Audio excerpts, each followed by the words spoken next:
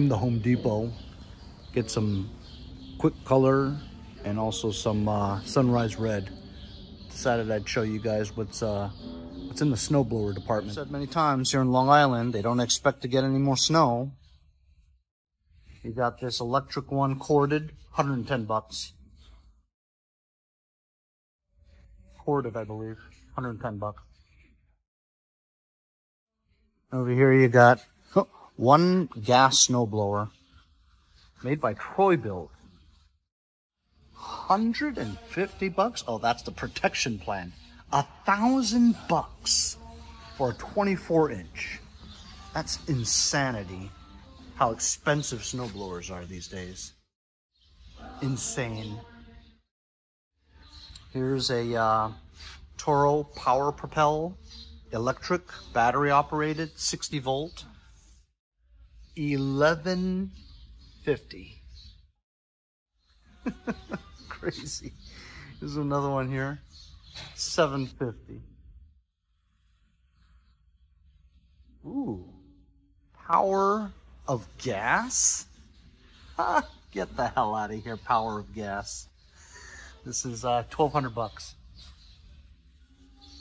Made by Ryobi.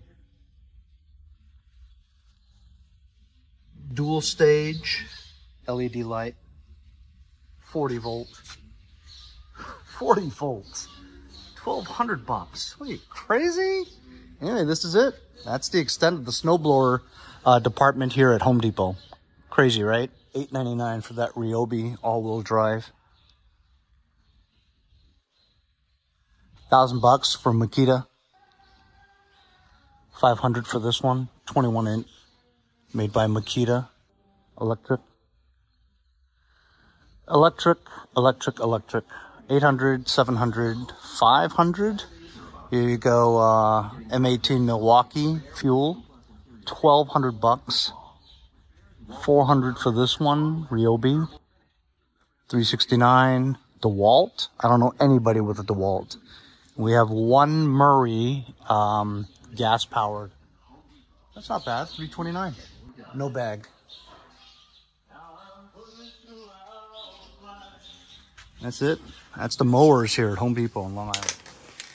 Got this quick color, gloss black. It was on sale, $230. It's usually like $238.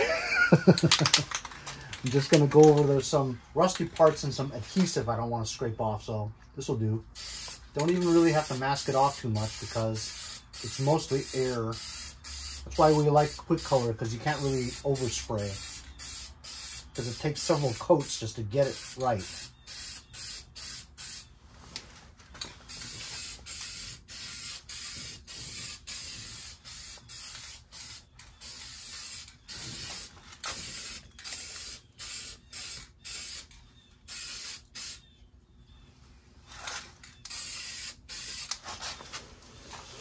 Better already.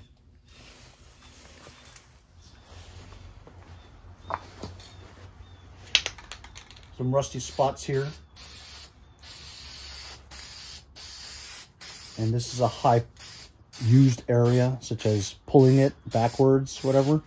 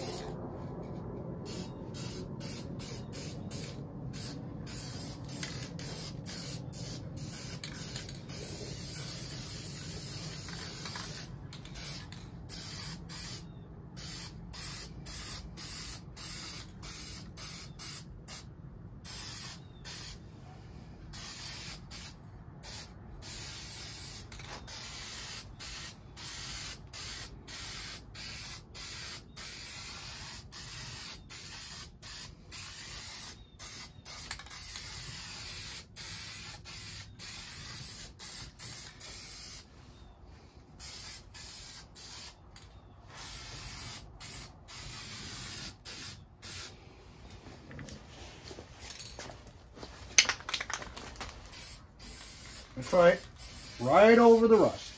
No grinding or nothing, because I just don't care. But better than nothing. For $2.30.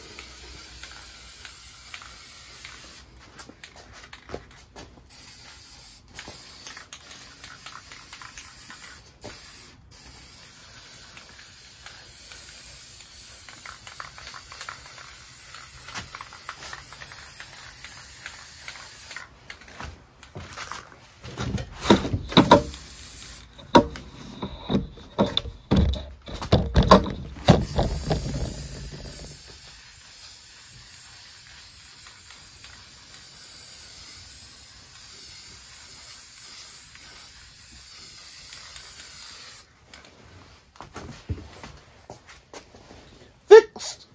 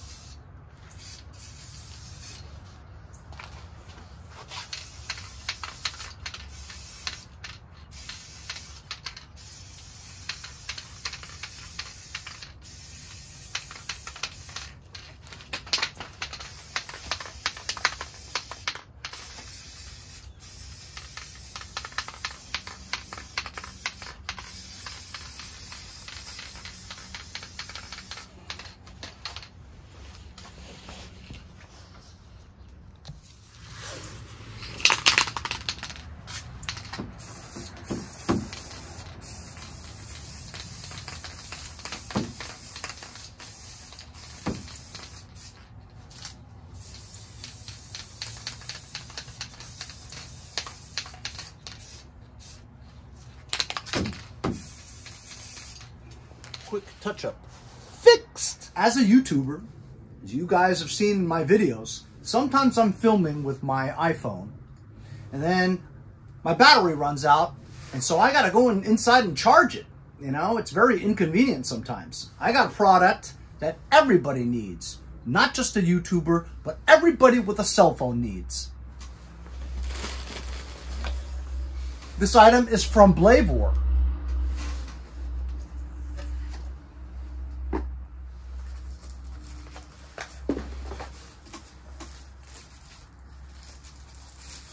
It's a portable battery charger for your cell phone. 10,000 milliamps, which is equivalent to 1,000 amps per hour. That's a lot of power in this little small brick. What's ingenious about this? It's magnetic. It works with all cell phones. Here's a Samsung Galaxy Edge 7.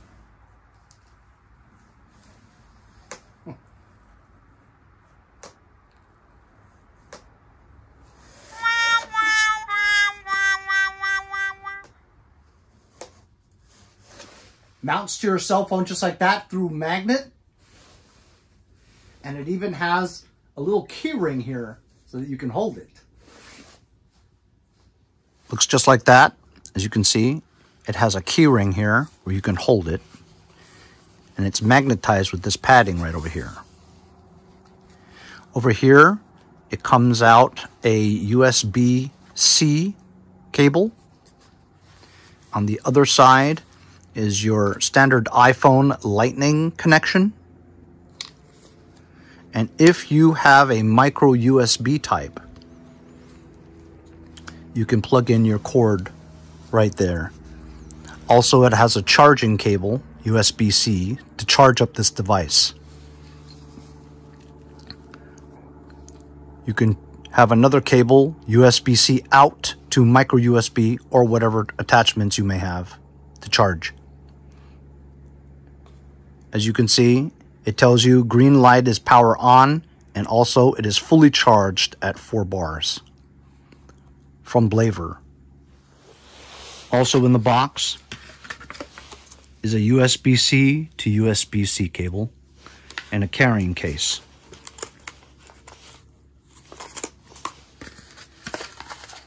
So this is super convenient for everybody who needs an extra boost of battery whenever your cell phone runs out. With me, during filming, time is money. So if my battery runs out on my phone, I can't film anymore. But now, connect it magnetically and continue filming. I love it.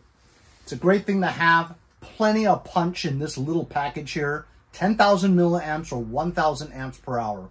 Pretty amazing. Magnetized so you can stick it anywhere on your phone. And a key ring here to make sure that it doesn't fall off your hands. USB-C and Lightning connections on the side. Also other options on the bottom with an indicator that tells you how much life this has left. If it's dead, charge it up with the USB-C cable into your USB. This is a battery booster charger from BLAVOR. I'll leave a link in the description if you guys are interested.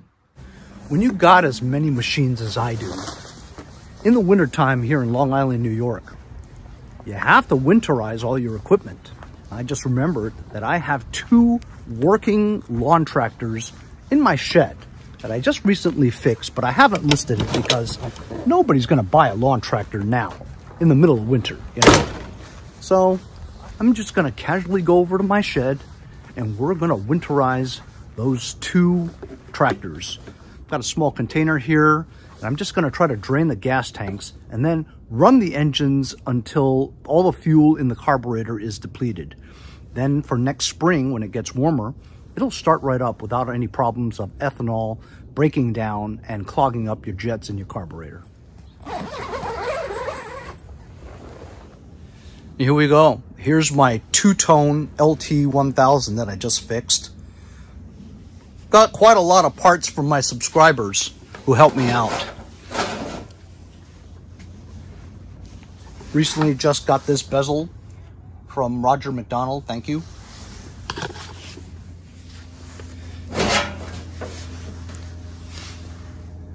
Got this one from Aaron Dearborn. This cover is very useful. Also from Sam Roush. 2 people sent it to me. I don't know how I feel yet about my orange and red transition blend. It's unique for sure, but I don't know if it would appeal to everybody. So I think when it gets warmer in the spring next year, I'm going to finish off that orange and just completely paint it red. Also, I'm going to mask off this area too and fix that because I just masked this off and left it green because this is a lot of masking, a lot of work to do. But I think I'll do it anyway and paint it all red, make it look nice. I noticed when I was pointing out this cover that a subscriber donated that this is actually a fuel pump fuel system, meaning that you can't really drain the fuel because it's a pain in the balls. You got to go underneath the thing and pull the fuel hose off and drain the tank, and that's a pretty big tank. I think the best thing we have to do is just, because the engine's not on, fuel is not going into the carburetor. So we're just going to detach this fuel filter from this line so that no fuel is getting to the carburetor and just running out what's left in the carburetor there. Leave the gas in the gas tank with some stabilizer, and this ought to be okay.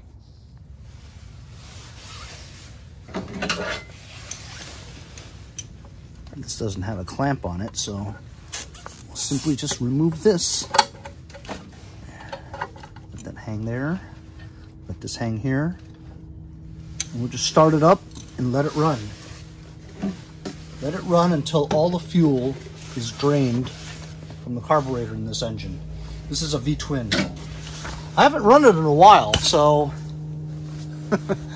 maybe it won't even start. Before we get it all too smoky, let's go drain the gas out of that one.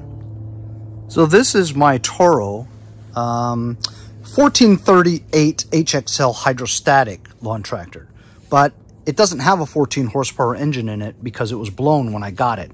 Actually, my friend Nick gave it to me with no engine. So I put this engine in. I got the engine in a block from my friend Mickey. And from the parts that I got from subscribers who sent it to me, I was able to put this engine together. And this thing runs great too. Checking out the gas in the gas tank. You got hardly any gas in there at all. And also, I had installed a fuel shutoff. So what we're gonna do simply is just shut off the gas, right? So that no more further gas is gonna go into the carburetor. This will evaporate by next year because we're only talking about a couple of drops there left anyway.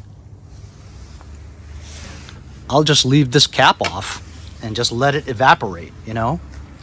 Now we'll start this up and let it burn out all the gas that's left in this segment of the fuel line going into the carburetor bowl.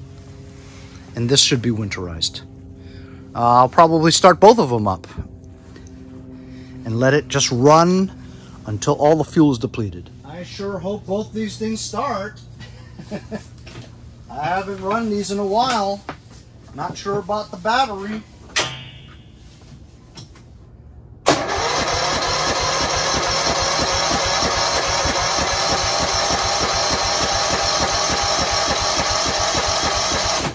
Huh. How about that?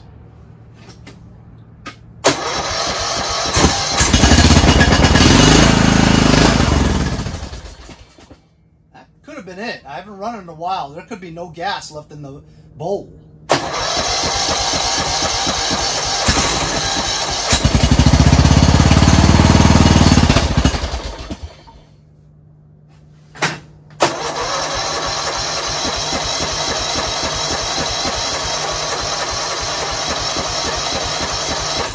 I think that's it.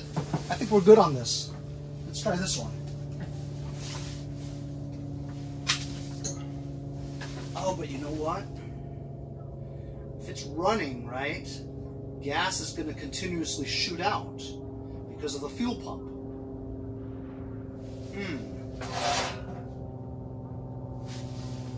That's right. Wait a minute, let me just think for a second. Oh, the fuel pump's over here. Okay, no, we're good. The fuel pump's there, I've disconnected it, so no fuel is getting from the rear to the front. Should be all right. All right, here we go.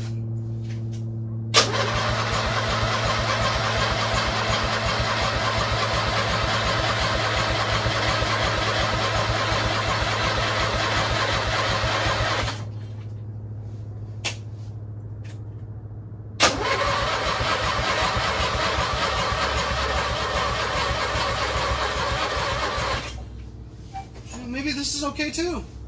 I haven't run it in a while, so gas could have evaporated. This usually starts up right away. Because it's a fuel pump, no gas is automatically continuously flowing to the carburetor.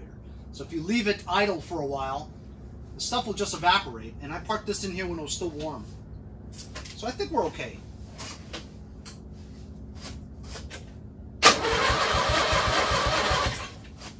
Battery's going to be dead anyway by next year, I'm pretty sure. But I think we're good. Just connect this hose back on again, just so we don't have any accidents next year.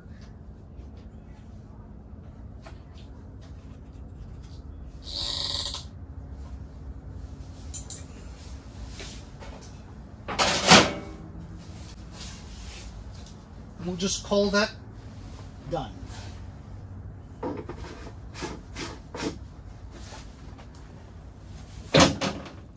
I do want to get Rodimus Prime going again. It's been sitting here for like 2 years without it moving. Those are the, that's my big monster 1333 snowblower. That's my other 28-inch, 8 or 9 horsepower, I'm not sure, 11 horsepower Ariens. I have a Lithely 40-volt review product that works great with powdered snow. I have one more Yard Machines single stage that, from what I remember, runs. I've got this Power Smart 24-inch dual stage 80 volts snowblower. I'm going to use that this year too. It's electric, 100%. It's worth like $1,000.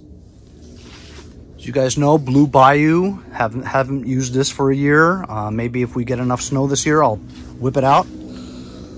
I have an engine that I could put on that Power Smart with a bagger.